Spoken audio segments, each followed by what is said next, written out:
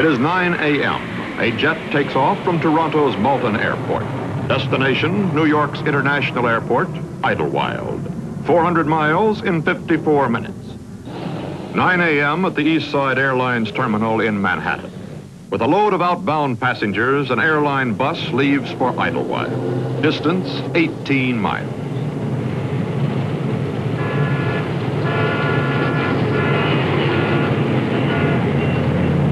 "9:30. Having flown 200 miles, the jet nears Elmira. 9:30. The bus has covered 12 miles in the same half hour. Now is on the expressway that runs to the field. Traffic's been exceptionally heavy today, but it looks like clear sailing to the airport at last, unless there's a jam up at the Cloverleaf. 9:40. Past Middletown, New York, the jet starts descending. 9:40. The bus has the airport in sight. 9:50. The jet from Toronto on the final approach.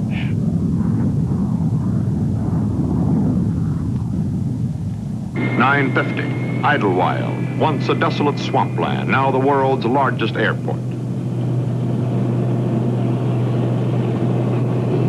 The jet's done 400 miles while you've traveled 18 from town.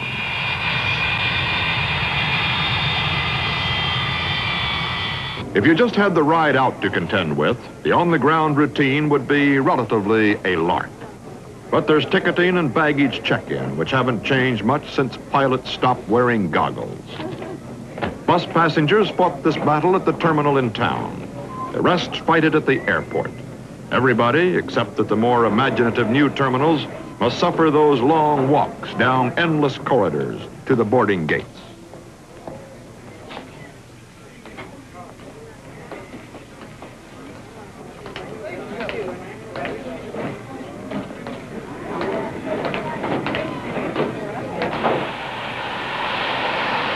As flight speeds soar, the standing in line, the milling around, and finally the long, long hike to the gate probably seem worse, more out of date. But need the ground routine be as tiring and tedious as all this? Not if you leapfrog the congested highways by taking a helicopter to the airport. This New York Airways chopper, loading up at the East River Heliport near Wall Street, makes the Idlewild trip in 17 minutes. New Vertol craft with 2 turbine engines instead of the single piston engine on this one can cut the time to 9 minutes. The trip's not only fast, but at modest altitudes over the city skyline, a scenic one. At Idlewild, a special air corridor lets copters fly right in without getting mixed up with regular fixed-wing traffic. Helicopters, however, will probably never be able to handle more than a fraction of the downtown to airport traffic. London. Railroads may be on the decline, but the British use the old London Brighton line to speed air travelers to Gatwick, London's number 2 terminal. Trains leave Victoria Station every half hour or so. They make the 25-mile run in 45 minutes, half what it takes by bus. The train virtually takes you to the airport ticket counter.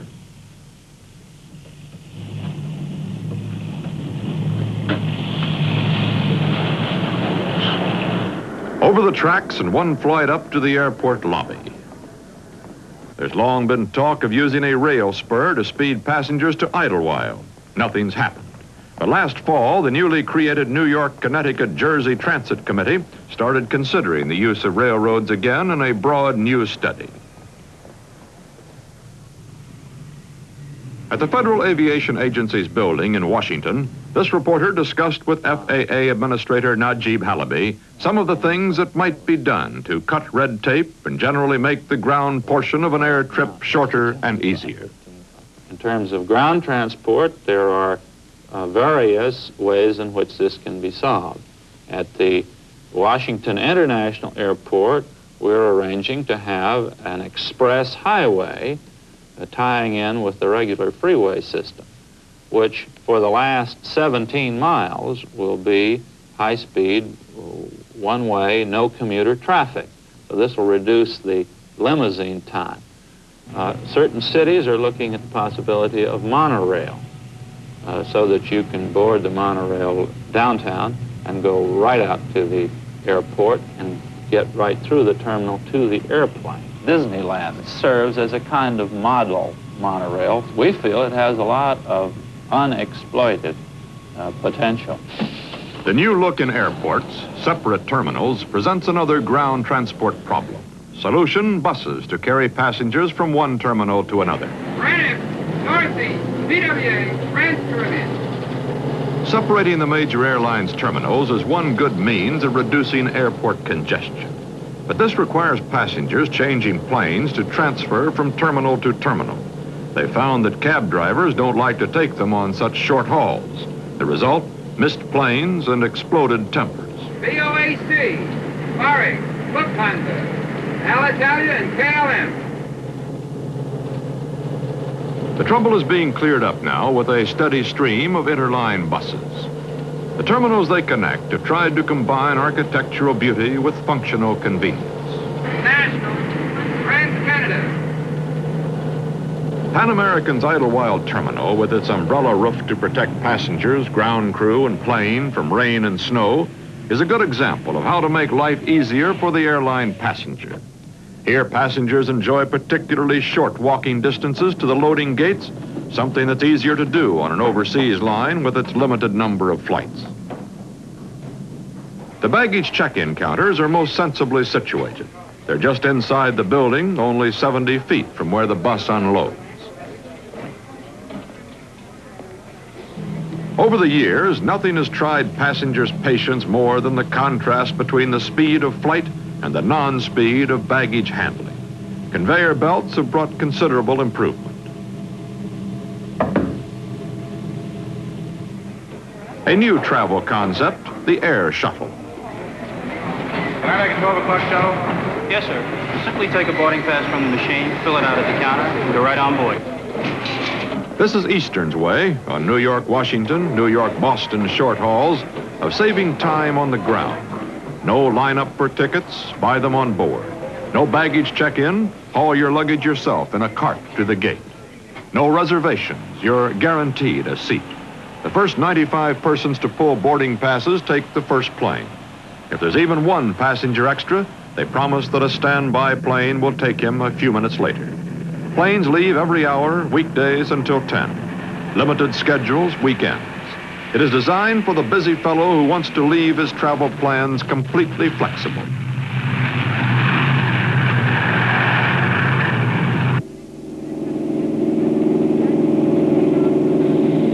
Good afternoon, sir. May I have your airfare now?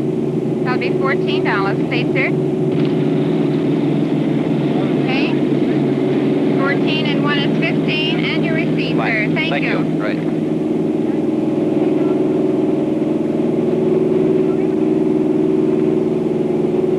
Progress, too, in getting passengers from boarding gate into the airplane. United Airlines and others do it with telescoping walkways, a different approach from Pan Am's umbrella roof. When a plane arrives at the gate position, the walkway is extended right to the entrance door of the airplane. This relieves the passenger of having to buck wind gusts, rain puddles, and mechanics' carts.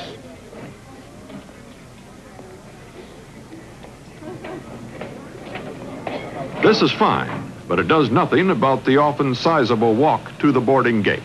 The Federal Aviation Agency Administrator tells of a plan that would keep a traveler out of puddles as well as spare him that hike. It's a plan which is called the mobile lounge. The concept is that the passenger comes to the airport terminal on a high-speed, non-commuter cluttered highway, and he then walks perhaps 200 feet from the limousine or his private automobile or taxi, past the ticket counter, and into what appears at first to him to be a lounge within the terminal. At the right time, the lounge disengages itself and drives out to the waiting airplane, about a mile away. The airplane and the fuel and the noise are thus a mile from the terminal. Now, this mobile lounge, or big bus, is the largest automotive vehicle ever built. It's about 50, 60 feet long, 30 feet high, 18 feet wide, and carries 90 passengers.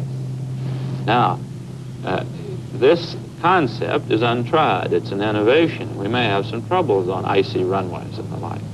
But instead of having the passenger walk all the way from the ticket counter out to the airplane, the terminal, you might say, goes out to the airplane.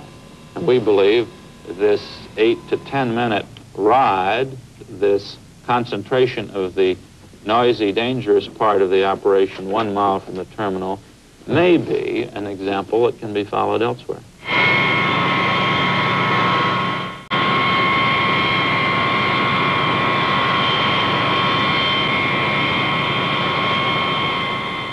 Aviation is not a quiet activity, never has been. But jet noise is a new, unnerving order of sound. There's talk of transferring some jet operations farther out in the country. Trouble is, this means even longer time spent getting from downtown to the airport.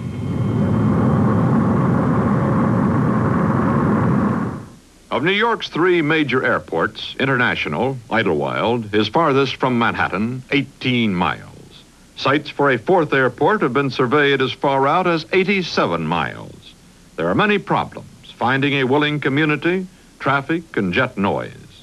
What's the answer?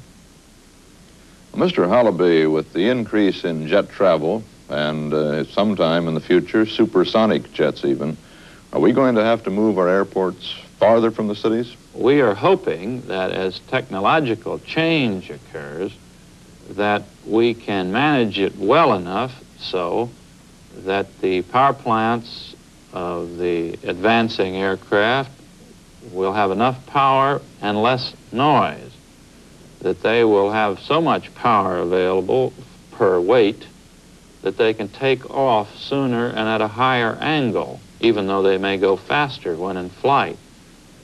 We would therefore hope that the jet international type airports could remain where they are and accommodate more modern aircraft. That will be our goal. Airports always have attracted home builders. Many residents, of course, were there before the airport. Many came in quieter piston days, but others knew jets were coming. Why did they move in? One thing certain, lots of airport area residents are unhappy today. All night long, 2, 3 o'clock, 4, 5, last night the all same way. Well, now After we have to 2 or- worry. We have the problem of the school. But now they tell us because of the airplanes, they're not going to put up a school for us, which isn't fair. We've been fighting with petitions, and they say that does no good. You call up and complain, they say that doesn't do any good. There's nothing we can do about it. We are practically off limits to any prospective house purchaser. The planes flying over our area is a thing that people have gotten to a point where children wake up in the middle of the night screaming. We did an extensive renovation job last summer, and practically every one of our ceilings are cracked. When we first bought the house out here, we didn't think the situation was going to be as bad as it is, but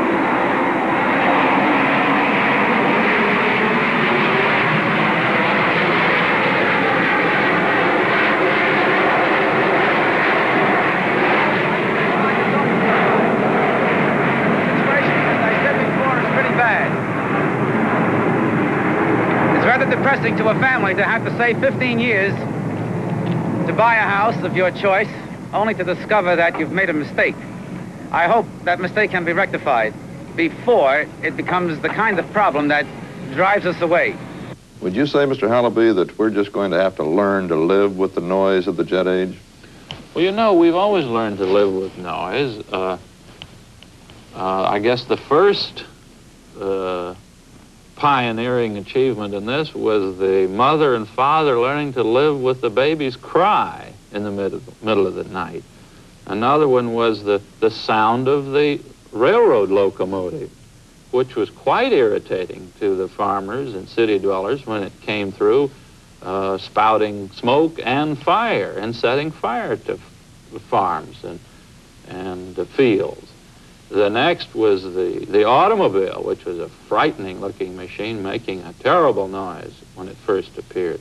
Certainly, the construction noise of a pneumatic hammer is much higher than that of a distant jet airplane or a helicopter. So I think one of the prices of progress and power is going to be a level of noise.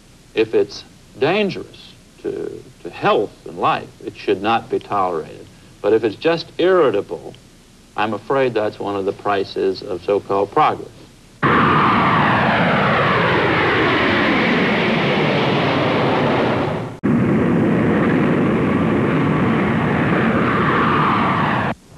Noise levels of jet flights at Idlewild are measured by Port Authority teams. If an airline habitually flouts rules designed to minimize noise, the authority will take action to stop it. Car 621, this is Sound Crew. What was your reading on the last flyover? This is 621. I read 95 over 90. Okay, that checks out with the PMS. Your next takeoff will be American 85. Take a position on 31 left. This reporter took an American Airlines flight around Idlewild to see what procedures pilots follow to minimize jet noise and to learn what they think about this.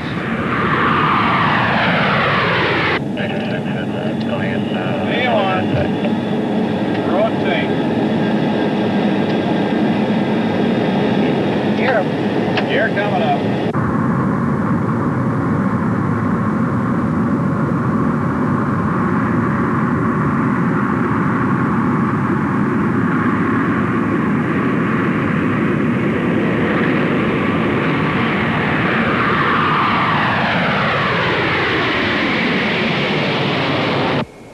Captain Ilston, that rapid climb certainly didn't inconvenience us passengers any. It wasn't at all uncomfortable. What do you, the pilots, feel about it? Would you prefer some other kind of a takeoff? Well, actually, we would prefer a little flatter climb if we had our druthers. However, there's nothing wrong with the climb that we made, and no one certainly objects to it. Captain Ilston, we've heard a great deal about noise suppressors on the engines themselves. Why aren't the aircraft equipped with those? On the original 707, we had quite an assembly on the rear of the engine to take care of this particular nuisance, if you want to call it that, and reduce the noise down to a reasonable level. This cost us considerable performance, of course, something like 2 or 3% in our flight performance, and is something that we ultimately got around, you might say, by using newer and more modern engines. In fact, we're using the latest fan engine, which gives us terrific performance in climb, so that we can get up and over these communities much quicker and much better, and with much less noise than we could with the other engines. So instead of cutting the power with noise suppressors, you've gone in the other direction and increased the power to get up faster. Yes, sir. The power has been increased from something like 14,500 pounds of thrust to about 17,000. But hasn't that increased the noise? No, sir. Oddly enough, we have no trouble with the Astrojet because of the fact that we are so high over the community by the time we get there.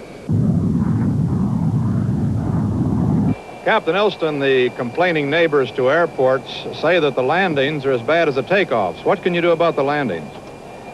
Well, there's quite a few things that we can do and have been doing, particularly more recently.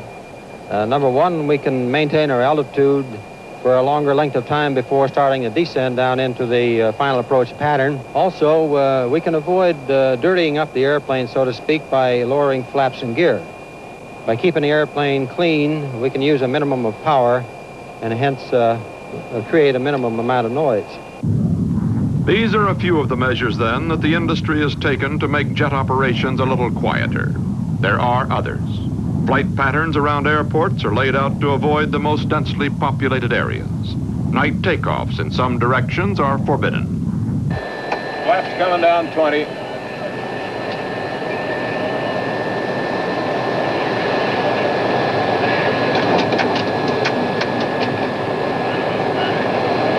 Flaps 20 indicated. Green light's okay, and emergency flap switch is off. There's only so much that can be done. The hope is that enough can be done so that jets are not completely intolerable to people living below their paths. Convenient air travel is essential to the nation's economic health, and in many ways to its security. Getting from downtown to the airport is inconvenient and wasteful enough today. Move the airports another 20 or 30 miles out, and ground time could become the major portion of the trip. Even if eventually they whisk you to the airport, will you still fight a traffic jam in the terminal? Logic says no. Logic says an industry that can operate 600-mile-an-hour jets should process passengers at better than canal barge speeds. Some airlines have devised imaginative improvements. The industry as a whole still has plenty of streamlining to do in the frenetic age of the jet.